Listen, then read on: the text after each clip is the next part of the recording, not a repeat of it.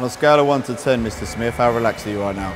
I say it's about a 12, Jack. I'm getting there. How late do you think we can push our late checkout of the lake? I don't know.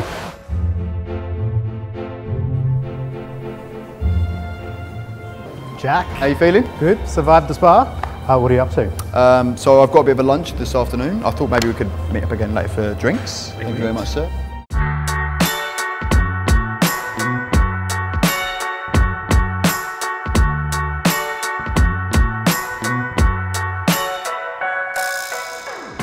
You eaten at Mike's place before?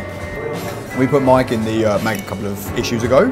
It's when the place just opened, and I booked it through Platinum Concierge.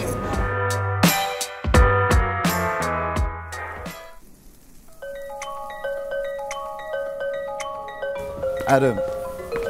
Jack. How are you? I'm well, how are you? Very well, very well. I've got a dinner party next week and I need your help. Okay, well, I've got a few things here that we can have a look at. Fantastic. That I think would work perfect for the job. Awesome.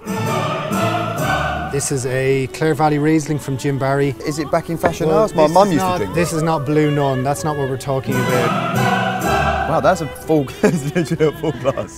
Thank you very much. Wow, that's something. I noticed that's the first one you swallowed. So can I put you down for a case of that for the dinner party? Definitely, 100%. Perfect. And I think that's my dinner party sorted.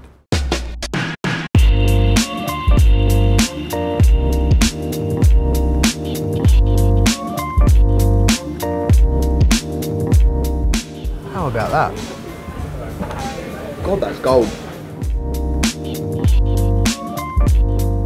We've got to get on that flight to LA tomorrow. Do you understand that? I do. And if you're going to have one drink, I feel like an espresso martini is the one to have.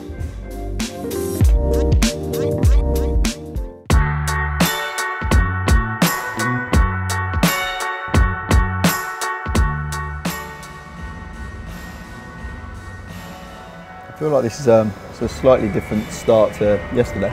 Much less robes. Good to see you dressed, actually. Do you think you've got enough buttons undone today?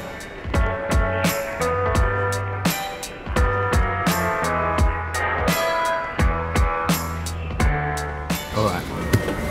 Let's go. Where are we going again? Well, look, it's a big secret.